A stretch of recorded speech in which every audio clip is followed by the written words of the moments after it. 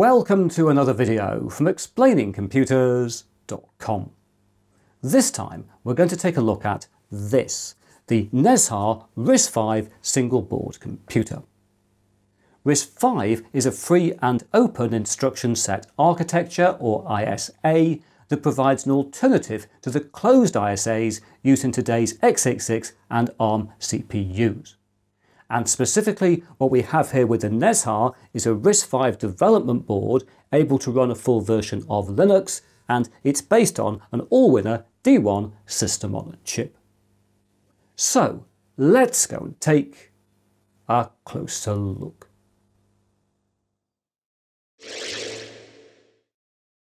Right, here we have the Nezha SBC. The board is from AllWinner and branded, as you can see, as AWOL, which I'm pretty certain stands for AllWinner Open Learning. AWOL certainly has a very useful website that I've been reading with the help of Google Translate, and which offers a great deal of support for the board. What we have here is one of several different Nezha SBC bundles sold via the Sipeed store on AliExpress. And specifically, this is the standard bundle, for which I paid $112, which is about £85 before taxes. So let's open it up. Nothing is sealed, it's nice and straightforward, even for me. And there we are. And look, in the top of the box, there is a label which gives us the usernames and passwords for the accounts that have been set up in the Debian version of Linux, which is provided in this kit to run on this piece of RISC-V hardware. Very exciting. And down here I can spot there is the microSD card in this little bag. We will of course be trying this out later in the video. And also down here we've got what cables. These work, I'm sure, with this, which is the power adapter. This is a 5V 2A power adapter. This, I'm pretty certain, is a TTL cable for console work, for accessing the board via serial. And also down here we've got some standoffs for mounting the board nicely to stand off a surface. But of course, the most important thing here has to be this, which must be the SBC itself. Everything is beautifully presented. So let's open this thing up and, oh look, on the side there is a GPIO diagram. That's rather handy, isn't it? Great attention to detail here. So let's take out this bit of foam and there we are, a brand new single board computer, a RISC-V single board computer, no less. And you might be looking at this and thinking, that's a very familiar sized form factor. It is. This board, I know, is 85 by 56 millimeters. So if we take it and put it down over here, we can see that it's clearly exactly the same size as a Raspberry Pi, connected in different places, but clearly the Nezha is a RISC-V SBC with a Raspberry Pi form factor, and it's just a little bit smaller physically than the VisionFive RISC-V single board computer that I reviewed on the channel a few weeks ago.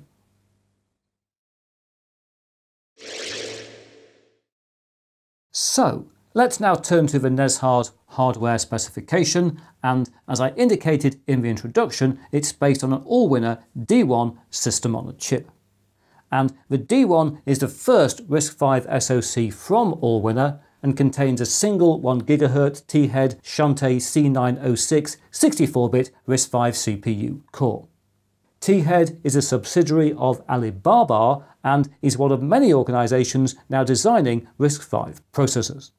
T-head also supports the Nezha SBC via its Open Chip Community, so this really is a RISC-V SBC with a wealth of organisational might behind it. Returning to the SoC, in addition to its C906 CPU core, the D1 has a 600 MHz Hi-Fi 4 DSP, or digital signal processor, and which indicates that, like many other RISC-V boards, the Nezha is very much focused towards IoT. On either side of the SoC, we then find one of the board's RAM chips. We've got 1 GB of DDR3 RAM on this board, and we also find a wireless module which offers 2.4 GHz Wi-Fi and Bluetooth. On the main lung edge, we find a USB-C connector for powering the board, and next to that, a full-size HDMI connector that supports 1080p at 60 frames a second and 4K at 30 frames a second. And we've also got a 3.5mm audio jack. And then in the middle of these connectors, we've got something that at first glance you'd think might be a camera connector, but it isn't. This is a microphone connector. So what plugs in here is a microphone array, which you can add to the Nezha if you want to use it for voice-controlled applications.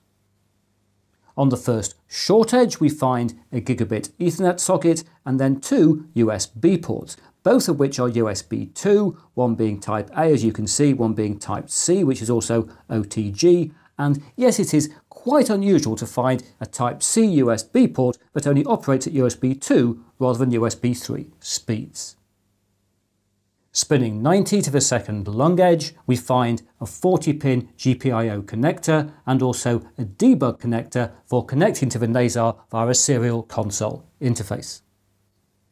Finally, on the second short edge, we find what looks like and is a MIPI DSI connector, a display serial interface connector. And in fact, this is actually DSI plus TP plus touch panel. So you can connect a touch display to this particular connector on the Nezha.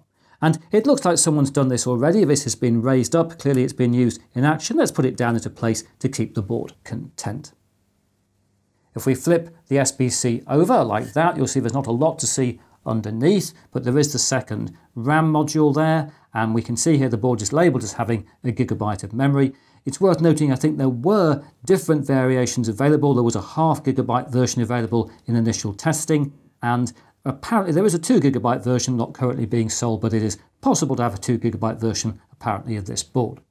And then finally, we've also got here a microSD card slot. So I'll bring in the card that came in the kit and slot it in there like that, which means we should now be able to connect this board up and to see how it performs.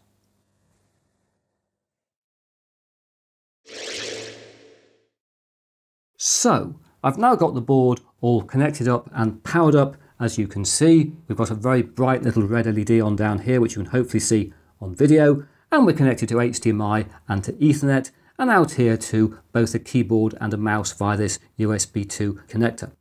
And since I spoke to you last, I've been reading up on the board a lot, and I've discovered that the USB-C connector here, the USB 2 one I mentioned in the last segment of the video, this is only for use as OTG. So if you want to connect peripherals to this board, like a mouse and a keyboard, they all have to go through this single Type A USB 2 port over here.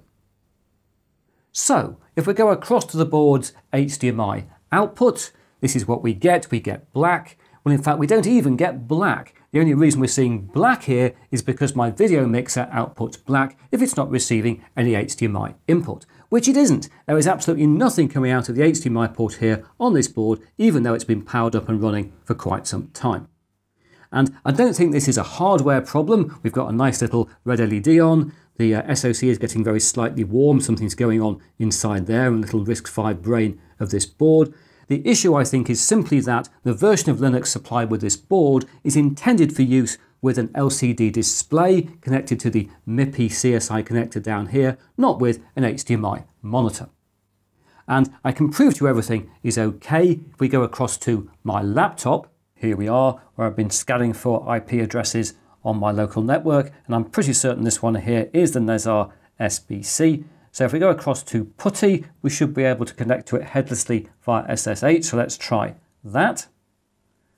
Here's our screen. Do we want to do it? Yes, Windows, we do. I trust things on my own network. Pretty certain it's going to be all right. There we are. We'll log in as a Sipeed like that and enter the password LICHEPI like that. Cross your fingers. There we are, we've clearly logged into the Nezha SBC. Look, it says RISC-V 64 up here. We must be on the right machine. And clearly we're running a Debian Linux as we expected. Shall we run a couple of commands? Let's do an ls-blk, list block devices.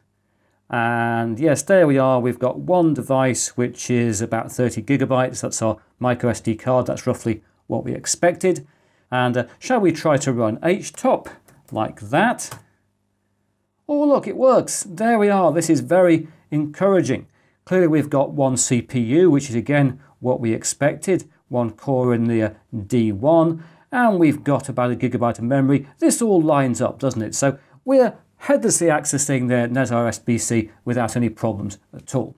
And if what you want to do with the board is to access it headlessly, then this is all you need. But personally, I would like to get a graphical desktop running, so I'm now going to do a lot more searching around in all the places online that provide support for this board, and hopefully I'll be able to find a microSD card image that outputs its display over the HDMI connector.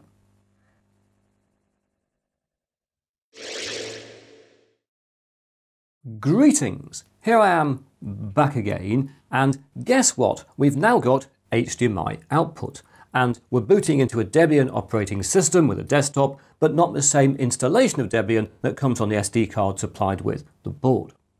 And here we are at the login screen. I need to put in my username, which is going to be root, and the password, which is going to be RVBoards, like that, for reasons which will become clear in a second. And here we are arriving on the desktop, which, as you can see, has got a desktop background that says RVBoards. And the reason for this is that there are currently two distributors of the Nezha RISC-V SBC, and these are Sipeed and RVBoards. And the bundle I've got here is from Sipeed, but there's also bundles available from RVBoards, and both Sipeed and RVBoards maintain their own Debian distributions for the Nezha SBC. And I've discovered that the version from RVBoards defaults to outputting via HDMI. It's the one that, if you read around in all the communities, many people seem to go for, and it's working very nicely indeed. Here we are running Debian on a RISC-V piece of hardware. I do find this really cool. We go down to the menu. You'll see there's not a lot down here. This is a development board with a development image after all, but there's various ones of the usual accessories.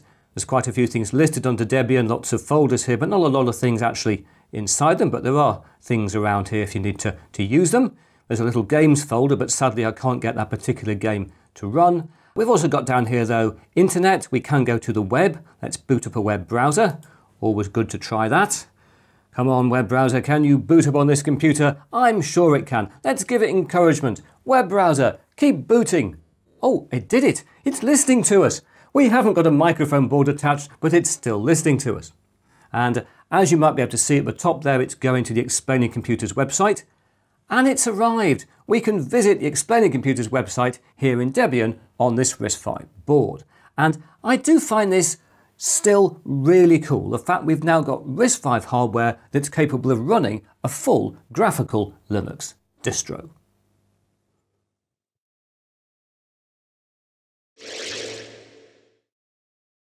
The Nezha is the lowest priced RISC-V computer I'm currently aware of that's able to run a full version of Linux. And it's therefore a very important piece of hardware for RISC-V software development. In a forthcoming video here on Explaining Computers in a few weeks' time, I'm going to be talking more generally about RISC-V in a video called Explaining RISC-V, in which I'm going to discuss how RISC-V may be leading us towards a new era of open computing. But now that's it for another video. If you've enjoyed what you've seen here, please press that like button. If you haven't subscribed, please subscribe, and I hope to talk to you again very soon.